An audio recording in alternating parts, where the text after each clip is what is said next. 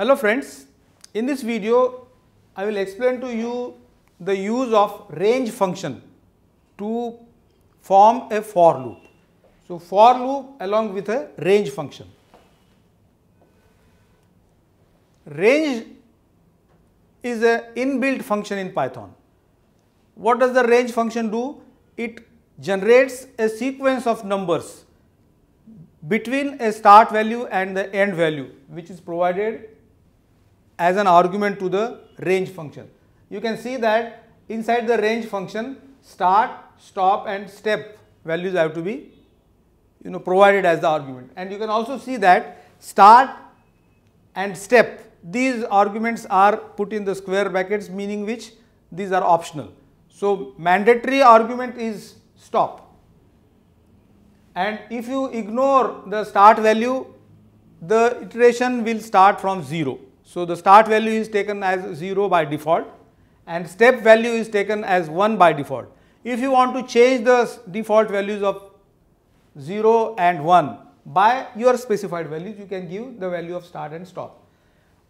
So, the range function will generate those numbers from the start number to the end number. What the for loop does is, it takes up one value at a time. The for block will process that value of that for variable and go to the next iteration till the range is completed. So, this is the use of range function. Now, I shall demonstrate an example which uses the range function in couple of different ways to understand the behavior of range as well as the for. For statement traverses the list that is provided to it. Now, the list can also be constructed using an inbuilt function in Python called as range.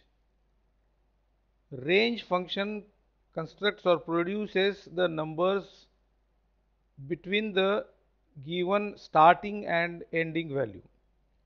So, there are three different variations of range function. In the first case, range 5. By default, the starting value of any range is 0 if the start value is not explicitly mentioned, and the end value or the stop value is the number minus 1.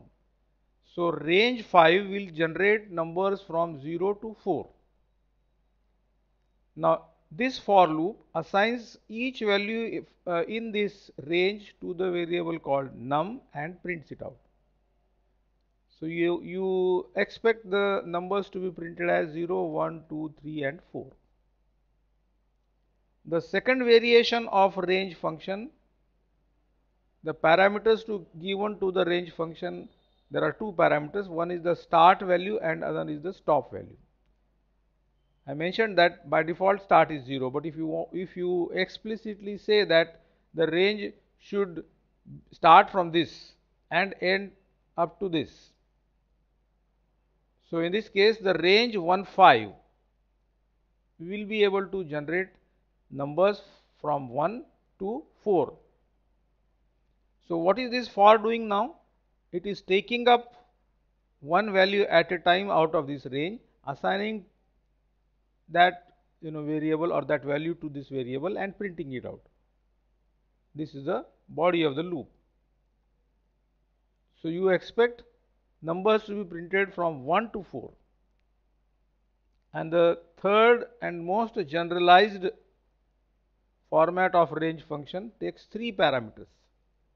By explicitly mentioning the start, stop is of course mandatory for range function, and by default the incrementation of start to stop is by default by 1.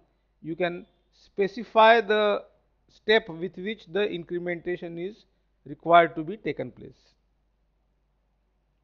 So, range 1, 6, 2, this function will generate a sequence of numbers starting from 1, going up to 5 and incrementing by 1. So, the sequence of numbers generated will be 1, 3 and 5.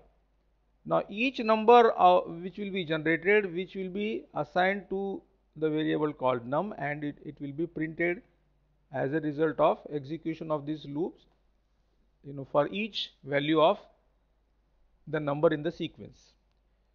So the output of this loop is expected to be 1, 3 and 5. So the use of range function, rather use of the for statement to traverse the range, is demonstrated using this script. We will run and see the result. So as we expected, this is the output of the first for loop. For the range is up to 5. So by default it starts with 0 and goes up to the given number minus 1, that is 4. In the second case, we mentioned range from 1 to 5. So the starting value is 1, stop value is 5 minus 1 is equal to 4. And in the third use of range, start, stop and step, which was equal to 1, 6 and 2. So starting from 1 going up to 5 with a frequency of 2. So the number generated is, numbers are 1, 3 and 5. So using for statement to traverse the numbers generated by the range function.